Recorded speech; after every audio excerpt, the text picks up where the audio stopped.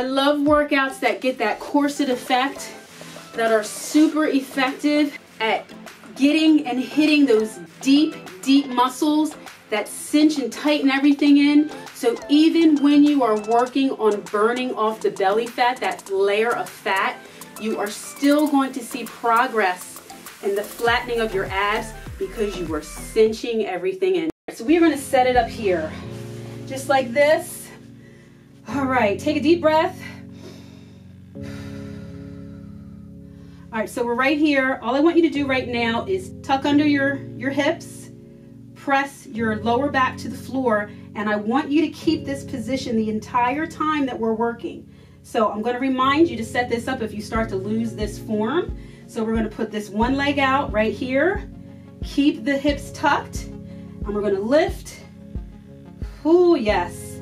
Now, when you got your hips tucked, they're actually pushed up just a little bit off the floor, and it's like your butt cheeks are kind of like skimming the floor. That's what we want. I'm feeling that all of that good work going on in my side and along my panty line area. Keep this up for 3 and 2. Oh my goodness. And 1. Okay, hold it here. Hold it up. Hold it up like this for 10, 9, 8, 7, 6, 5, 4, 3, 2, and release. Ooh, bring it in, bring it in. Oh boy. When you push up all the way, it really gets the back of the thighs, so that's a bonus. All right, so let's set it up one more time. Tucking the hips, getting that nice squeeze in the panty line, and we're going to keep it there, okay? So I'm pushing off of my heel just a little bit. That helps me keep my form, and I'm kicking up for 10. Whew. 7. You got it. 5. Keep your form. Don't let your back arch. 2 and 1. Okay, hold it here. Push it up for 10, 9, 8. My body's shaking. 7, 6, 5, 4, 3, 2, and release. Oh my goodness, guys. Bring it in, bring it in. So I'm gonna be here. Get that nice stretch in my back.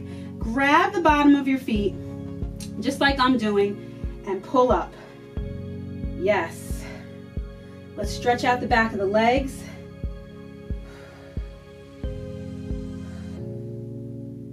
One more time. Okay, so all I want you to do now, we're back to laying down. I want you to hollow out again. What I want you to do is lift up your shoulders.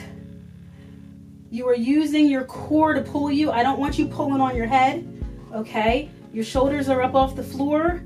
Your lower back is pressed to the floor because you are tucking your tail. Breathe and hold. Every time you breathe and push that air out, I want you to squeeze your belly when you push out. Here we go. You got it. Squeeze your belly when you push the air out.